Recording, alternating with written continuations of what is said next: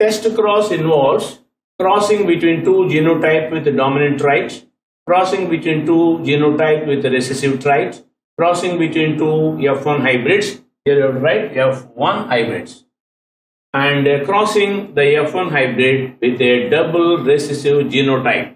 The correct answer is D, crossing of F1 hybrid with a double recessive genotype.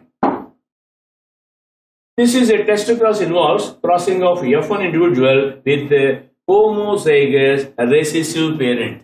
Crossing of F1 into homozygous recessive parent is known as test cross. This test cross is known as, this recessive backcross is also known as the test cross. It is used to find out the genotype of a given homozygous or heterozygous individuals.